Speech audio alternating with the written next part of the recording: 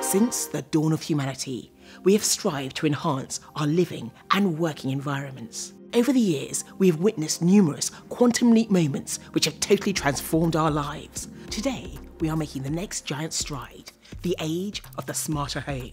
At any time and from anywhere, we can now switch on lights, turn up thermostats, unlock the back door using Samsung SmartThings technology. So what can we expect to see in the next 100 years?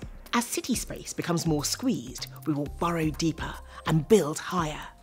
Towering megastructures will dwarf today's skyscrapers, while earth scrapers will tunnel 25 stories deep or more. Underwater cities are likely to become a reality, using the water itself to create breathable atmospheres. Doc Brown in Back to the Future said, "Where we're going, we don't need roads." He may have got the year wrong, but his forecast about transport is likely to be correct.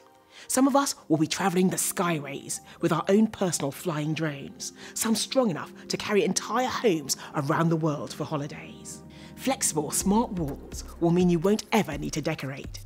LED room surfaces will adapt to suit your mood. When it comes to entertaining, we will download dishes from famous chefs and 3D print everything from gourmet meals to our favourite cakes in minutes.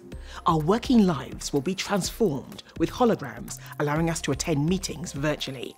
Step-in home Medipods will confirm if you are really ill, providing a digital diagnosis and supplying medicine or a remote surgeon if needed.